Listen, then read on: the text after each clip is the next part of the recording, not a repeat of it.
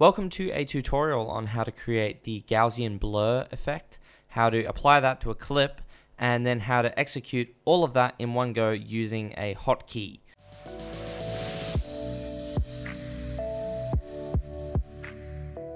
This video is going to be very similar to my pop effect and slide transitions, so if you want to go and watch them as well as this one, I totally recommend that. So first of all, what the blur effect really does is we have this footage here and it just kind of pops in, but imagine I'm using this frog as a supporting image. We can drag this Gaussian blur effect over onto this frog and it fades like that, so I can have other stuff on top of that.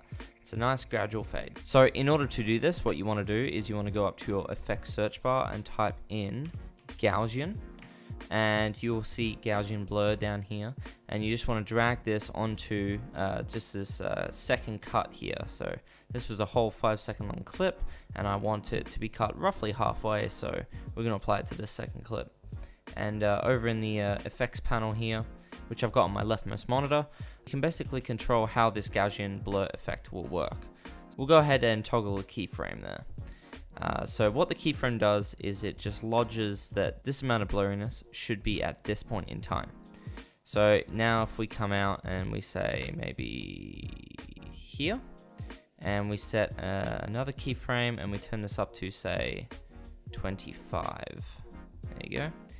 Now obviously this is going to achieve the effect, gradual blur. The one that I've created is a little faster than this. But if you want a really clean transition, you can basically select these two and right click and just go ease in.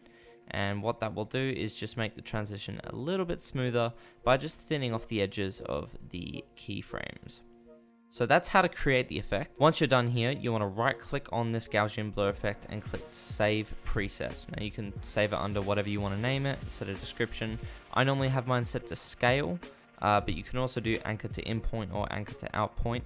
I'll have a video on all of these options coming soon. And once you've done that, you should have a lovely handy dandy Gaussian blur effect little here. And that's a preset, so that means that instead of having to redo all of the work that you've just done, you can instantly apply it. So in order to apply this with a hotkey, you need to have a bit of background knowledge on Auto Hotkey and how it works. So I've got this is my HotKey script. At the top here, I've just got common modifier keys. They're really useful to have. I would definitely recommend you having them at the top of your script.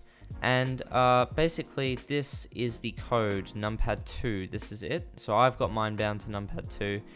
Keep in mind this is just a testing script. I'm going to improve this in the few coming weeks, and I'll probably have a video on that coming out soon as well. So just like the code for the pop effect or applying my default color correction preset, basically all you're doing is you're blocking the sending of mouse input and you're setting the key delay to 0. You are storing the current mouse position under Xpos and Ypos. You're moving the mouse to where this little icon is here.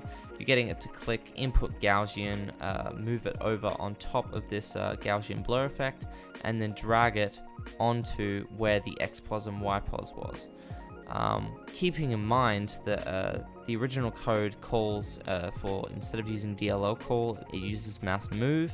I couldn't properly use mouse move because of a couple of issues with my monitor setup. I've covered that in a previous video, but yeah, DLL call works really well for me. How I got these Xpos and Ypos values is using an inbuilt application in Auto Hotkey called Window Spy. Essentially, this allows me to get the current position of my mouse. So if you see, the absolute position is 72,171. And that's what I use with DLL call. And once you've done that, basically you're going to get it to drag on top of that clip, and then you're going to re-enable your input, and then you'll be able to apply the Gaussian blur preset onto any clip that you decide at any given time. Thanks for watching this tutorial. I hope it helped. I'll have a more in-depth video on how I use hotkeys in Premiere and all the different combinations of keys I use coming probably in the future. I've got a couple of projects lined up now, the biggest of which is going to be an analysis on editing in the 80s. So if you're pumped for that and you're excited for that, go ahead and leave a like. Subscribe if you want to see more content like this, or Premiere related content, or any other content that I decide to make, and I'll see you guys in the next video.